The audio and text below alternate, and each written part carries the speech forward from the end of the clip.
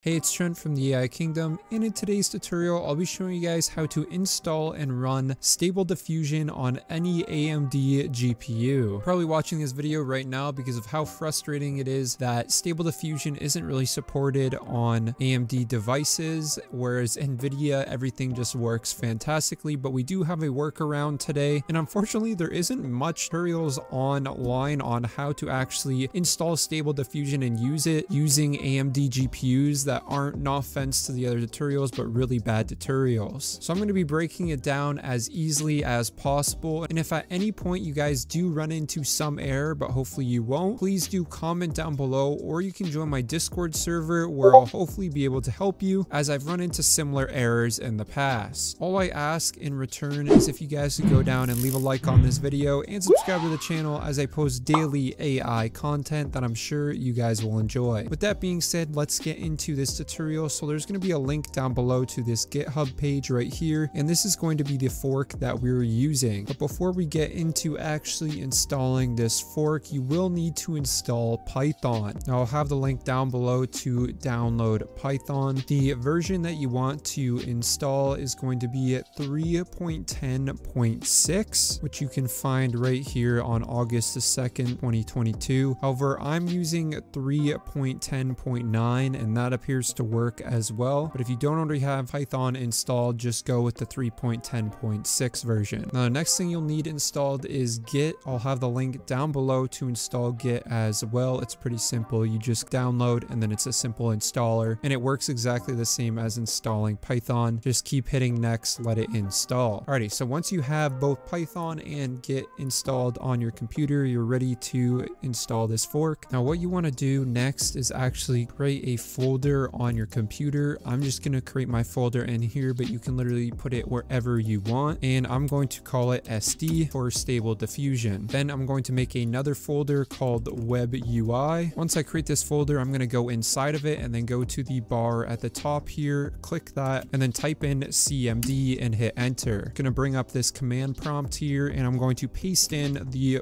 following text. I'll have the link down below so that you guys can go and copy this text and paste it in. So you just want to hit enter, and it's going to clone and install Stable Diffusion to your device. The next thing you want to do is actually download a model. The model we're going to be using today is the newest version of Dream Shaper, which is Dream Shaper 5. And man, some of the art that you can create with this model is absolutely stunning. However, there's multiple other models that you guys can download and try out if Dream Shaper isn't working for you, or you just want to test out other models. There are models that perfect different types of art. So let's say you really want to focus on, I don't know, anime styled art. Well, you would download an anime based model. In today's tutorial, we'll be using Dream Shaper. I'll have the link down below to install it. Alrighty, so link down below, I'll actually have this website right here, which goes over some of the best models that you can use within Stable Diffusion. The one we'll be using in today's example is honestly my favorite. However, there's some phenomenal models out there that you can definitely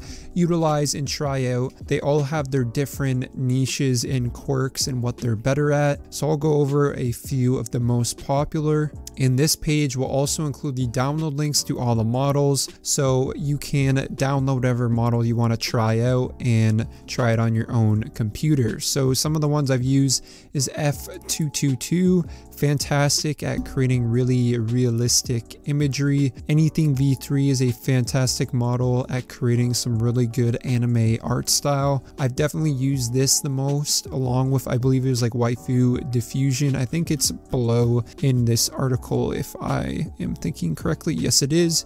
So we have Waifu Diffusion, which is also a fantastic anime model generator. Realistic Vision V2 is also another one of my favorites. Creates really realistic humans. I mean, as you can see from this model right here, other than maybe the eye kind of looks a little interesting, but the rest of the image just looks very real. Deliberate V2 is another fantastic option at creating more realistic like illustrations, so it kind of looks like a video game character but super high resolution, as you can see in this example. And obviously Dream Shaper, which is the model that we're using in today's video.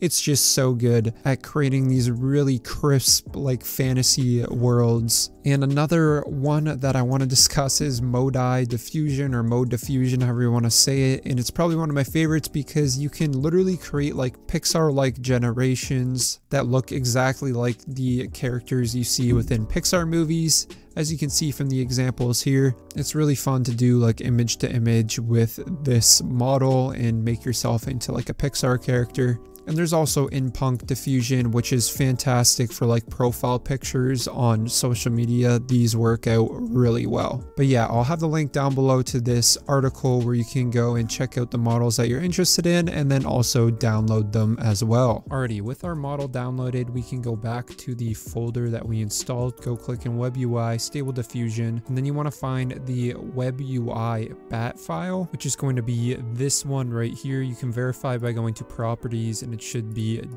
.bat. Now you want to right click that bat file and select edit. In these command lines, you want to do one of two things. Either A, you want to copy this text, which will be linked down below, and paste it in right here. This will only be for people who have 4 to 6 gigabytes of VRAM, so like lower VRAM. You can actually check your VRAM by going into your search and finding DXDIAG, running that. Then you can see in your display the amount of VRAM you have. So as you guys can see, I have way more than 4 to 6, so I will not be needing those command line arguments. However, if you do have more, I still recommend running the following text and saving, just in case you run into any errors. Okay, now that that's edited and saved, we just want to double click on that bat file, and if you do run into any errors, run it as administrator. Because of where I decided to install my Stable Diffusion, it already has administrator access, but you, let's say, tried installing it on your desktop and your desktop doesn't have administrator access, all you have to do is right click and run as administrator instead of double clicking. So we're just going to let this all install, and I'll be back once it's done installing. No, actually, in the meantime, while it is installing, what you can do is go and paste in your models or model that you downloaded. So just go back to that Web UI folder, the Stable Diffusion folder, go to models, Stable Diffusion, and then in here you can drag in that model that you downloaded already. And if everything's installed correctly, you should see a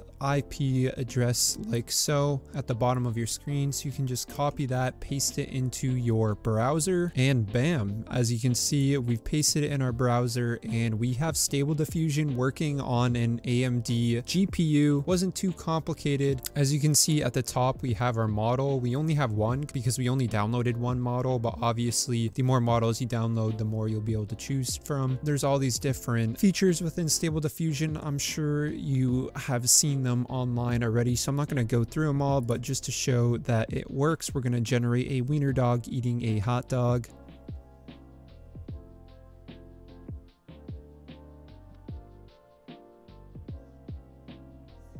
And there you go, we got a wiener dog eating a hot dog. So guys, I hope you enjoyed this easy tutorial on how to install Stable Diffusion on AMD GPUs. There's honestly not that many tutorials out there on how to do it, especially for AMD GPUs, so I felt like I had to put one out. And if you did enjoy this tutorial or it helped you out, make sure to leave a like, subscribe to the channel. If you have any errors, leave them down in the comment section and I'll be sure to help you out. Have yourselves a fantastic day, guys.